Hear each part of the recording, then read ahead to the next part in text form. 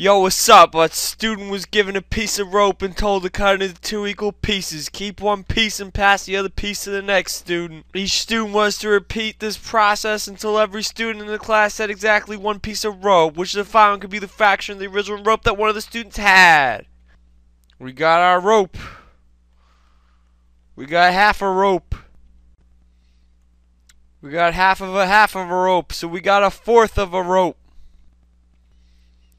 We got half of 1/4 of a rope, so we got 1/8 of a rope. We got half of 1/8 of a rope, so we got 1/16 of a rope. But bam! You could have just said our answer had to be in the form of 1/2 to the n. For 1/16, n is equal to 4. You can't do it for any of the other answer choices if you want to use a whole number for n.